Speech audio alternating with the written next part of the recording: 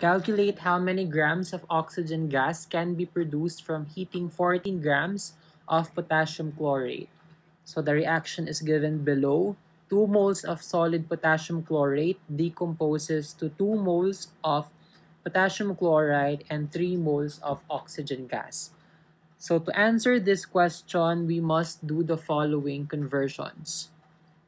Starting from 14 grams of potassium chlorate, we need to convert that to moles of potassium chlorate. Then from moles of potassium chlorate to moles of oxygen gas, and from moles of oxygen gas to grams of oxygen gas. So we start with 14 grams potassium chlorate. To convert that to moles, we need the molar mass. So 1 mole of potassium chlorate weighs 122.55 grams of potassium chlorate. So grams of potassium chlorate will cancel.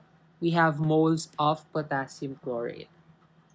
Next is to convert moles of potassium chlorate into moles of oxygen gas. So look at the balanced equation. According to the balanced equation, 2 moles of potassium chlorate produces 3 moles of oxygen gas. So you plug that into the equation. 2 moles of potassium chlorate produces 3 moles of oxygen gas. So moles of potassium chlorate would cancel. You now have moles of oxygen gas. And finally, from moles of oxygen gas, you need to convert that to grams of oxygen gas. So we need the molar mass of oxygen gas. 1 mole of oxygen gas weighs 32 grams of oxygen gas. So moles of O2 would cancel, and our final unit would be grams of O2. And if you solve this whole equation, this would be equal to